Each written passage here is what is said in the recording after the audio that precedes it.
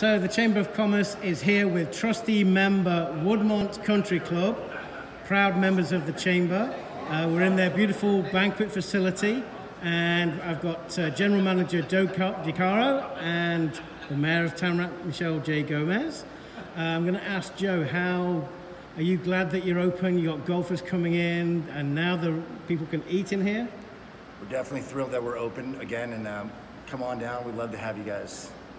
And you've got the social distancing and cleaning in place for phase one, and you're serving food to eat indoors and Yes, sir. takeaway. Yes, we are, as well as we're still using enclosed silverware so that people feel more comfortable and breaking out very slowly. Excellent. And Mayor Gomez, it's always good to see people come and play golf here at Woodmont.